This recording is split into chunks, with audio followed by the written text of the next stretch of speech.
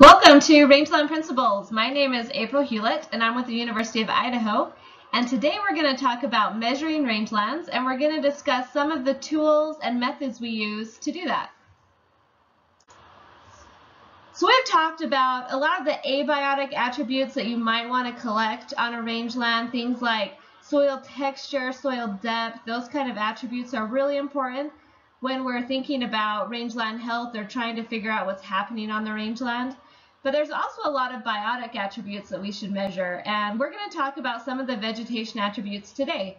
We'll start with plant species. So plant species is just a genetically unique plant, and we have hundreds, maybe even thousands of plant species on rangelands here in the West. And you can see from these pictures, these are 3 plants that you should have memorized for this class, but each one is its own plant species. So we have blue grama, we have cheatgrass, and we have tailcup lupin. So each of those is a plant species and could be a unit when we're measuring any kind of vegetation attributes on the range. We could also look at the lifespan of different plants. It kind of depends on what our objectives are for the range. Are we interested in knowing the exact plant species, or if we understand lifespan, is that going to be enough information to understand or to gauge whether we're meeting our objectives of the range? So for example, on the last one we talked about individual species. Here is lifespan, so you could measure different plants, whether they're perennials or whether they're annuals, biennials, all of those lifespan characteristics that we discussed. Functional groups is a type of vegetation attribute that we actually measure quite a bit in rangelands. Or often, even when we collect plant species data, we'll often group it together into functional groups. And basically, when we think of functional groups, we're thinking about how plants function on the landscape, meaning where do they get their water from, how do they cycle their nutrients, and really do they respond similar to disturbance or to management. And then when we kind of start to assign those different characteristics, we start to group them together. So they're functionally similar, they're going to respond similarly on the landscape. So here's just a picture of some functional groups that we often use in range. So you can see that we have deep-rooted perennial bunch grasses, for example. This is a blue bunch plant. You can see the roots. You can see that it's going to act differently than, say, the shallow-rooted perennial bunch grass that's next to it, which is Poa secunda. So they have different profiles in the soil where they can access different nutrients, and so they behave a little bit different when there's disturbances or any kind of management practices. Sagebrush, again, is a taproot species. It often uses water and resources that can't be accessed by deep-rooted perennial bunch grasses because it can go much deeper in the soil profile. So those are just a few of the categories that we might want to use when we're thinking about functional groups. There are a lot of different monitoring methods that you can use to measure rangelands. We're going to discuss these 6 today, but know that there are a lot of different methods that can help you monitor whether you're achieving the objectives that you set for the landscape or not. A lot of times when we're choosing monitoring methods, we think about those SMART objectives, and one of those categories is to make sure that it's realistic, and we want to make sure that we have resources to actually monitor what we want. So we want to make sure it's efficient and effective. Frequency is one of the methods that is used here and there in rangelands. It's a measure of how often a plant occurs within a certain sample area. So it's a lot of time present absence type data. From that we can get proportions of time that it occurs over the whole number of plots that we examined. So for example, let's say that these are the plots that we measured on the rangeland, and again, all plants that you should be familiar with for this class. And so if I say, what is the frequency of cheatgrass, for example, you could look at these pictures and see that in these 5 sample areas that I'm looking at, cheatgrass is in 2 out of the 5 observations. So therefore, we could say the frequency is 40%. So what if I say, what is the frequency of sagebrush? Again, you can see that it occurs on 1 of the 5 plots observed. So we could say the frequency of sagebrush is 20%.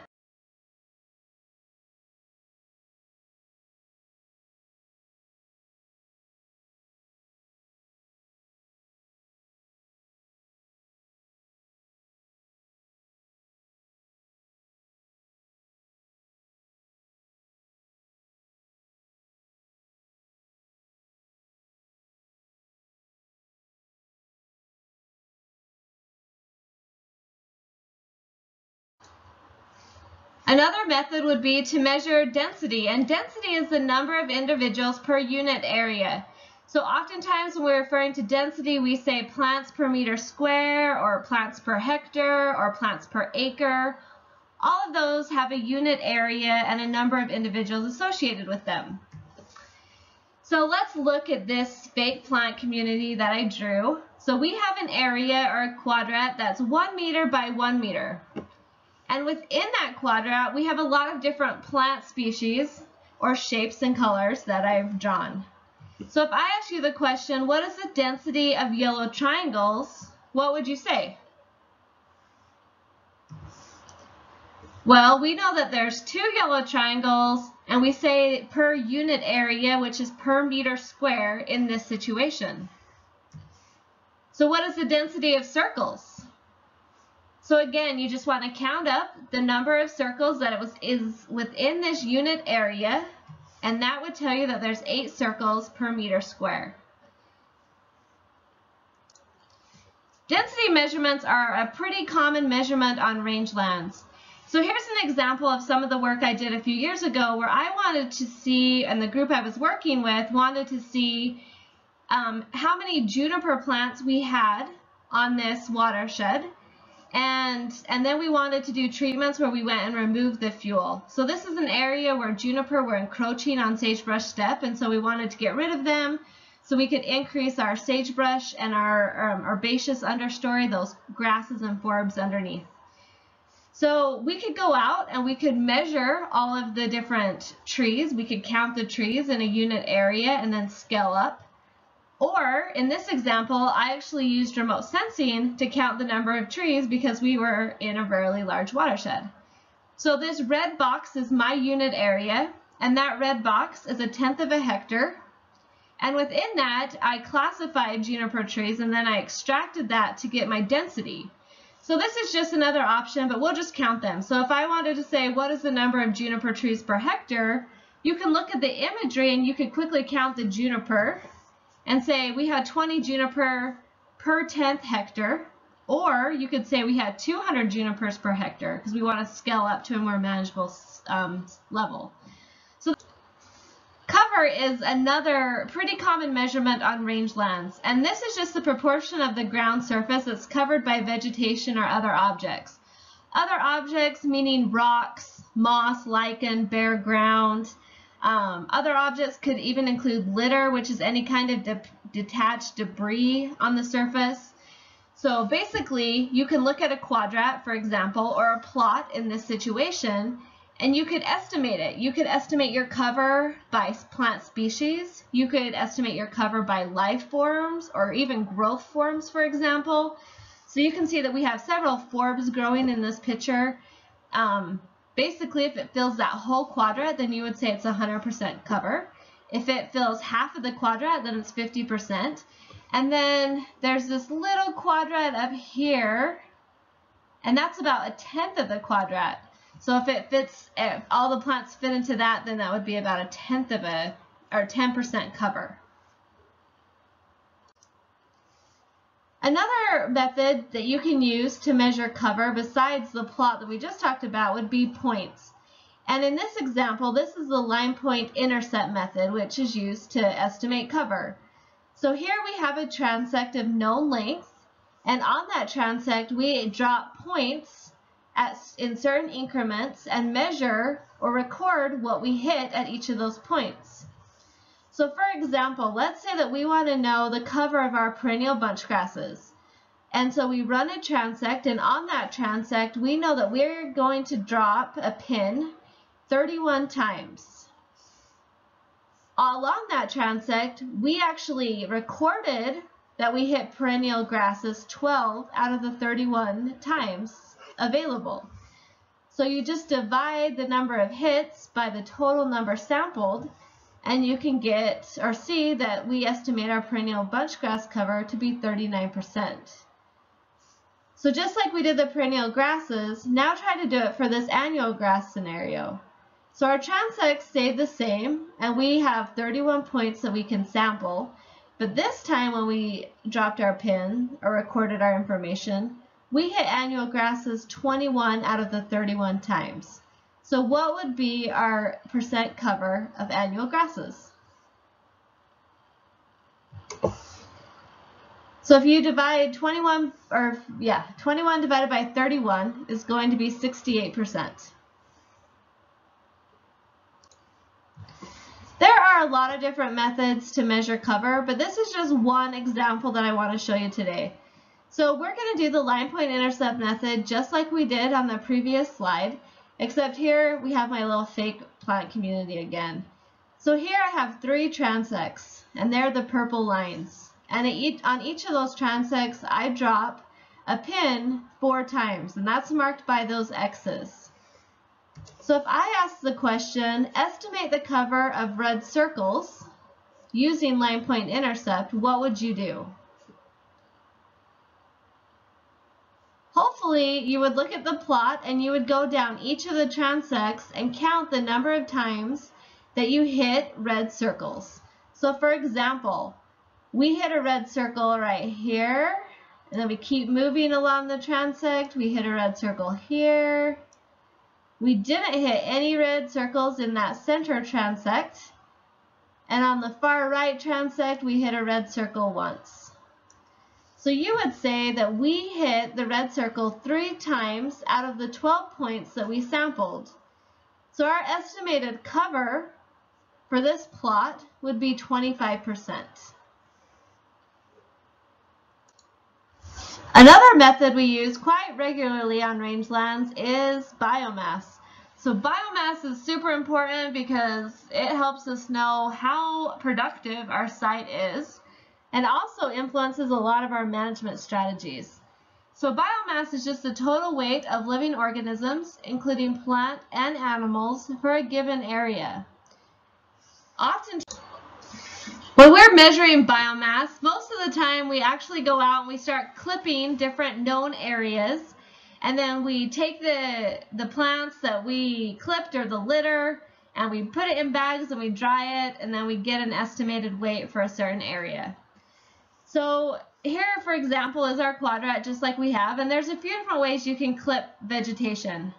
You could clip it by this season's growth, for example, if you're interested in just looking at your productivity that one year. You can clip it by different functional groups, which is something that I often do. I like to see how much biomass my annual grasses, for example, are producing versus my perennial species that are more ideal. So often separate them and bag them in individual bags. Once we have everything bagged, we go back to the lab, we dry it out, and then we make estimates typically of how much biomass we have on the landscape. So for example, I'm doing a study right now where I'm using cows to winter graze a certain area that has a lot of Medusa head. And Medusa head is an invasive annual grass, and it's just a pain, just like cheatgrass. But basically the idea is to put the cows out there in the winter so that they can graze the Medusa head, which is fairly palatable that time of year, but won't injure our native perennial bunch grasses because they're dormant because it's over winter. So I'm going out next week, for example, and I'm going to clip a bunch of plots, and then I'm going to put the cows out. And then after the cows, I'm going to go clip again so I can see how much biomass I started with and then how much we were actually able to reduce it with our cows. So that's just an example of when you might want to use biomass. So another way you can estimate biomass is by visually estimating how much biomass or plant material is out on that landscape. So this is a good method once you have calibrated yourself and get an idea about the pounds per acre that you're working with. So when I'm doing any kind of studies, I like to clip for quite a while before I feel comfortable making visual estimates of my biomass. But other people have really calibrated their eyes and can make pretty good estimates. So this is one that you really have to practice, I think, to get right. But anyways, I like this image because it tells us the precipitation and also tells us the biomass or the production in pounds per acre. So you can see in that 1957 example, this is crested wheatgrass, and it's about 846 pounds per acre. And then you can see in 1960 we had a decline in our precipitation, and we also had a decline in our production. So obviously you can see that we have less biomass, and visually it's estimated to be about 186 pounds per acre. So you could do that for the same on the bottom. So again, you had a great year where you had high production, followed by a lower production year. So you can see the fluctuation in biomass. So again, oftentimes biomass isn't used when we're trying to assess whether a community is always healthy or not, because it does fluctuate a lot by precipitation. But it gives us it's a great tool to help us manage the land. So if we're looking at fuels, for example, and fuel continuity, biomass is pretty good because we can get a lot of information about whether our fuels are connected. Or say that we're a livestock producer. We want to make sure that we're utilizing the resources that we have, those renewable resources, so we can be somewhat flexible based on precipitation and production.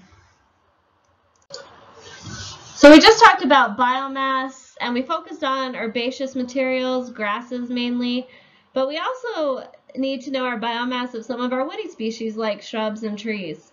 And this is important when we're doing any kind of studies, again, whether we're looking at fuels or whether we're looking at bioenergy, carbon sequestration, all of that needs biomass to really understand what's happening on the landscape. So we can't really go and clip a ton of sagebrush, but luckily a lot of people have clipped a lot, and we have some really nice parametric equations. So when I'm out in the field, I usually clip some, obviously, but then I can measure volume of different plants. And to do that, we measure the height of different plants, and then we often take 2 diameter methods or measurements so we can get a volume of that plant. And then we put them into different equations to estimate biomass, and it works pretty efficiently. It's way easier than going and cutting a bunch of juniper trees, for example. Okay, one more quick example about biomass. This is from some of my research in the past, and again, I'm on a watershed scale, and I want to know the biomass of pinyon juniper trees. So I can't go and even measure the volume of all the trees, so we used remote sensing techniques to estimate our biomass.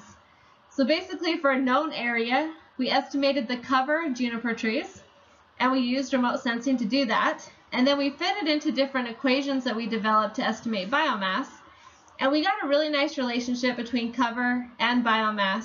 So it helped us understand on a landscape scale how much production we had at the site, and really decide on strategies to remove it from the landscape, because again, it was encroaching on sagebrush steppe areas. Structure is another great attribute that often is measured on rangelands, and structure is the 3-dimensional arrangement of a plant community. And this is really important, especially when we're considering wildlife species. So we know that we want diversity on our landscape, and that includes plants as well as structure.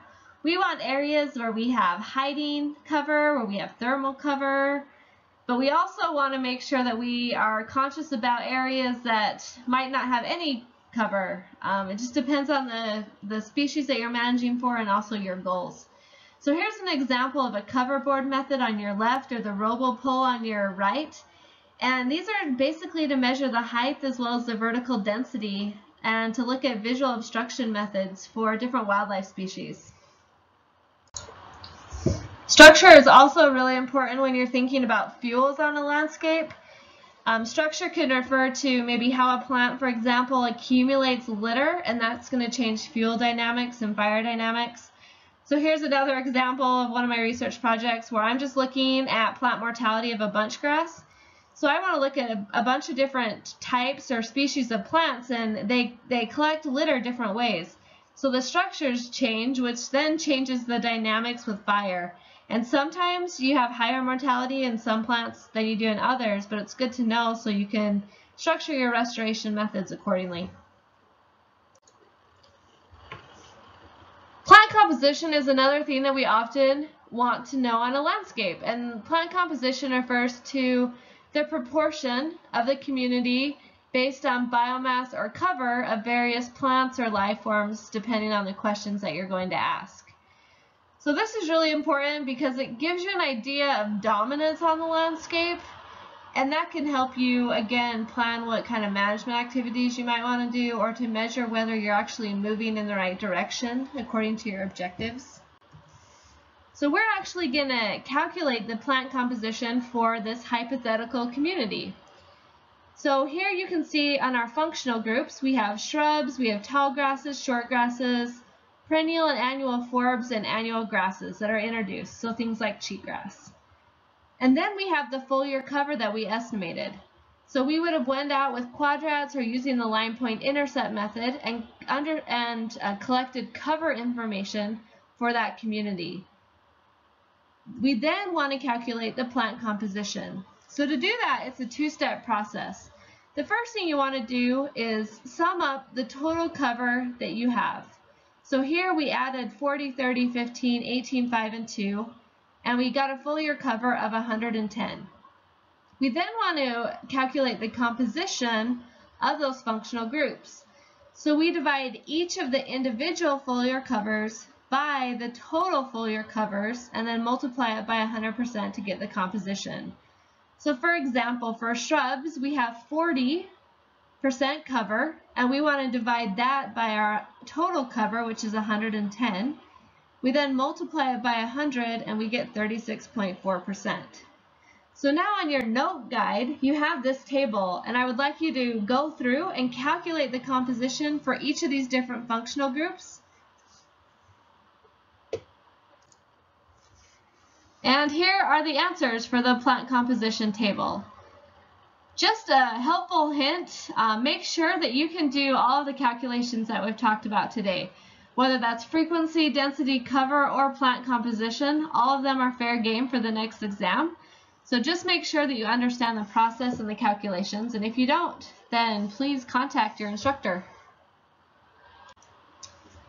Your bonus method that we're just going to hurry and talk about is photo monitoring. And we talked a little bit about photo monitoring in the last lecture, but I just want to re-emphasize that this is a great place to start anytime you're doing monitoring. And if you don't have time or resources to do any of the other strategies, at least do photo monitoring. You can whip out your phone, follow a few different rules, and take some photos that can be really useful to understand change on the landscape. So here's a photo that's looking down on a plot. It's a 1 by 1 meter or a 1 meter square plot. And then the photo on the right is one of a landscape. These are both really good photos because they tell you exactly where they are. They tell you the date that the information was collected. The photo, for example, of the landscape is using a GPS-enabled camera, so you have the lat and long, you have a compass that tells you the position that you're looking at. So all of this information is really critical when you're doing photo monitoring. Here's just a photo monitoring guide that was put together by Amanda Gerhardt. And you can go through and look at the different steps and read a little bit about photo monitoring. I also put a sample of things that you would consider putting on your whiteboard. A photo without a whiteboard really is not useful, so it's something that we definitely encourage people to use and to have with them when they're doing photo monitoring. And just to emphasize how cool photo monitoring can be, we'll just try and go through this time series. So again, this is from a study looking at pinyon and juniper removal. It's an area that's being encroached. And so our goal of this was to create a healthy rangeland system. Our objective was to reduce pinyon juniper trees, to reduce bare ground because we started to have a lot of erosion on these hill slopes, and also increase our perennial bunch grasses. So those three objectives are all measurable and they meet the SMART objectives. And then over time, you can see the change in our treatments. So here we did a cut and drop treatment where we just cut down the juniper trees. And so you can see the photo on the right is 1 year after our treatment. This is 2 years after our treatment. So again, you can see we did reduce pinyon junipers because we cut them down. We're starting to see a reduction of our bare ground, and we're starting to see an increase in our perennial bunch grasses. And as we go on farther, you can see that we're even seeing more of an increase in our perennial bunch grasses and a decrease in our bare ground. So even just doing repeated photos can really help you assess whether you're meeting your objectives. And again, if your resources are limited, this is a great place to start. We barely scratched the surface of some of the monitoring techniques that you could use on rangeland. And because of that, I would encourage you to go and look at the Landscape Toolbox. This is a great website that tells you and shows you, it has video training, it's very descriptive on different monitoring techniques that you could use to measure whether you're moving in the right direction on the rangeland or whether you're meeting your objectives and goals. So again, here's a link to the website. Take a few minutes today to at least go in and familiarize yourself with the tools that are there. And we're pretty lucky at the University of Idaho. One of the main people that put this together is Dr. Jason Carl, who's now at the University of Idaho. So if you have any questions about it, I'm sure he would be more than willing to help you walk through it, as would I. So it's a really great tool. Again, I encourage you to take a few minutes to look at it.